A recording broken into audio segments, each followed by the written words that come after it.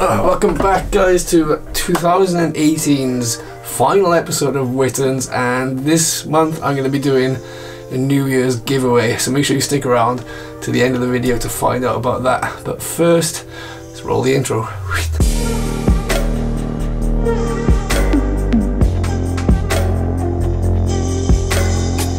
Before we jump into today's video, I want to thank Ben Q for the new lighting setup. This is the Screen Bar Plus e-reading lamp. It's pretty cool. It sits on top of the monitor and it manages not to cause any glare on the screen. And it also comes with this little desk puck, which allows you to turn the device on, but it also allows you to change the brightness of the light as well as the temperature, which is pretty cool because when I'm editing my images on my PC, I always like to have bulbs which are daylight temperature rather than sort of warm tungsten bulbs. That way you might get like a warm cast on your screen, and then when you look at your image the next day in the daylight, the colors might look a little bit different. So pretty cool. I like to use daylight temperature bulbs, but £120 is a little bit much if you ask me. Anyway, on to the December night sky. So this month, when you're facing north, you'll find Ursa Major, or some like to call it the Plough, swinging from the northern horizon up into the northeastern skies. If you face west, after sunset, you'll also find the Cygnus region of the Milky Way, which is one of my favourite regions of the Milky Way.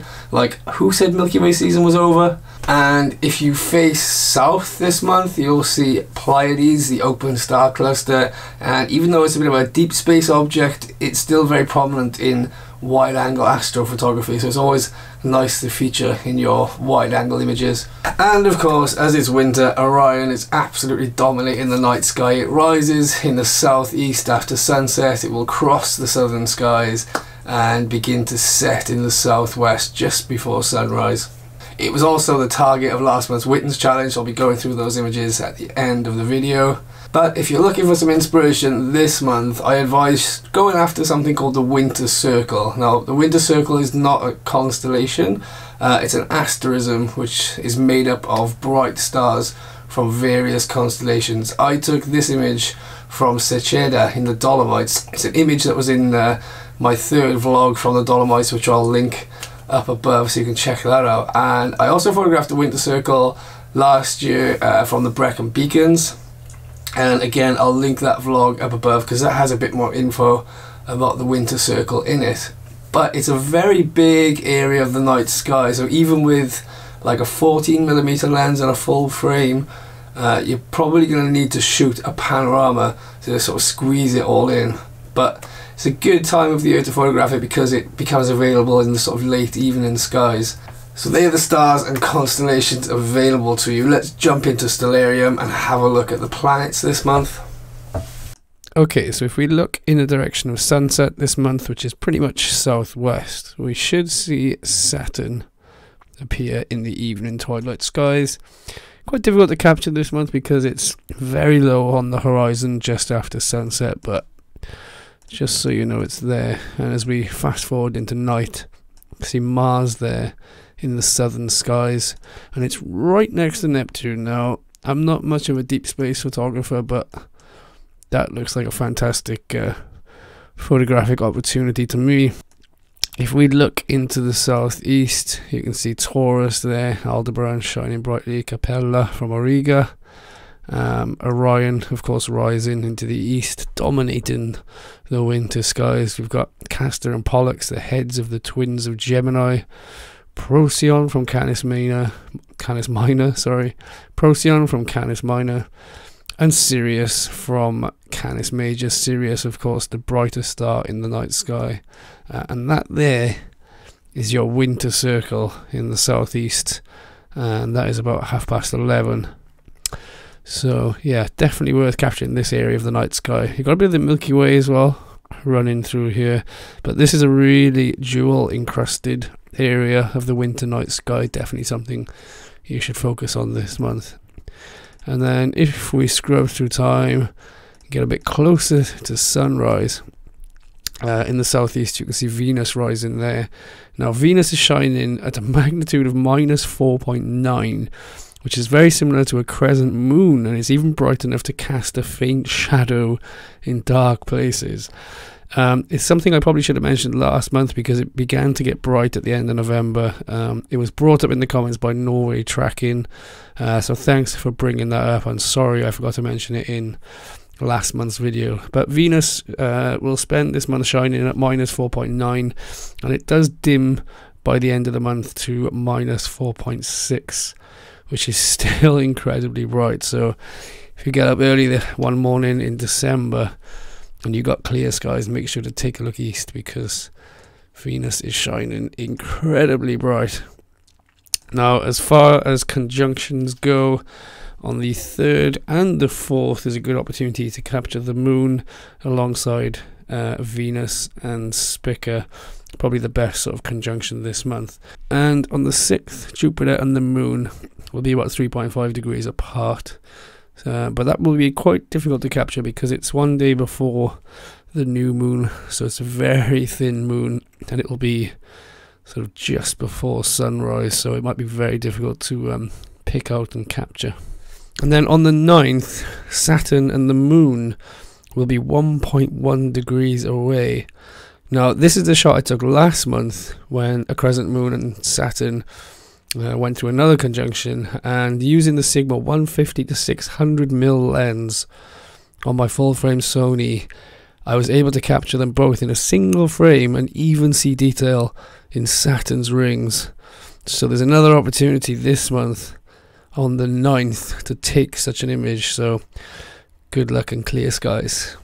Now, the highlight of December is of course the Geminids meteor shower. It runs from the 4th to about the 16th, but the peak is on the 13th to the 14th, give or take. Some years see rates of up to 100 meteors per hour. This year there'll be a first quarter moon, so that will set at around 9 to 10 p.m. local time, and then you've got a nice long night ahead of you, full of Geminid meteors. They're normally quite slow, and some of them you might see sort of fragment and break up in the night sky. So really good one to watch. I will be in La Palma again. I'm going back to my heaven on earth, so make sure to hit subscribe if you don't want to miss that vlog, and follow me on Instagram as well if you want to see the live adventures and see what I'm getting up to there. There's also the Ursid meteor shower, but sadly the peak this year is on the night of the full moon, so we'll just forget about that this year. On to the hashtag Wittens. I asked you guys last month to photograph Orion, and so many good entries. I was only going to show my top 3, but I couldn't pick a top 3, so I'm going to do 3 honourable mentions. The first 2 bound for mountain, for this image of Orion above Table Mountain. But go and have a read of the story as well. It's a real nerve-wracking story involving some wolves. So I thought I'd give that one a shout out. Also this one from JCS Captures, showing some stunning colour detail in Hydrogen Alpha emission nebula of Barnard's Loop and all of the other lovely stuff within the Orion complex.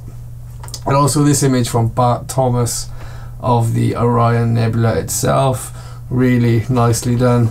And then on to the top 3. So number 3 is this stunning image from the Dolomites by Kieran Fallows. Just lovely, tranquil image. Love the snowy landscape and Orion line in the sky nicely there. Number 2 was this behind the scenes capture by Zenderfall, and I just love you've got the astrophotographer there, the hunter, being watched over by Orion the hunter, and it just really puts you into the scene. I'd love to see what he's seeing on the back of his screen and what he was going after that night. I really love this image.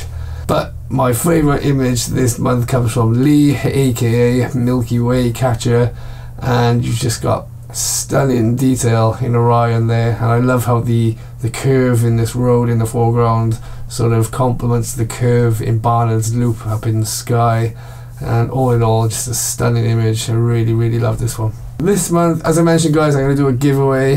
The topic this month, I'm just going to leave it open, just your best astro image of 2018. Yeah, that's a good idea. Share your best image from 2018.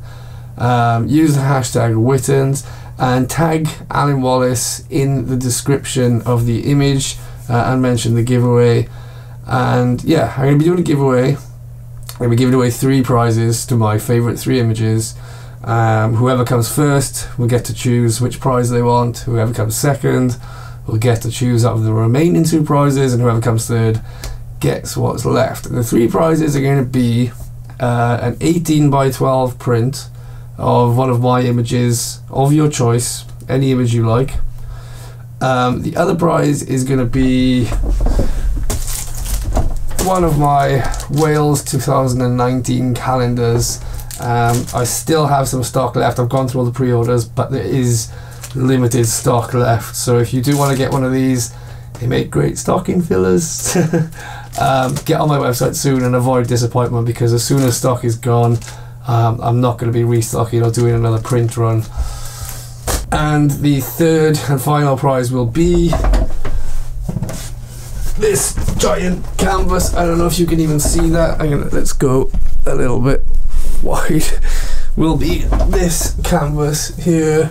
It's been on my wall for a while now, but it's time for a change, so I thought I'd give it away. So that will be the third and final prize. So use the hashtag Wittens. Make sure to tag me in the description on your post and mention the giveaway, and then my favourite 3 will get the prizes at the end of the month.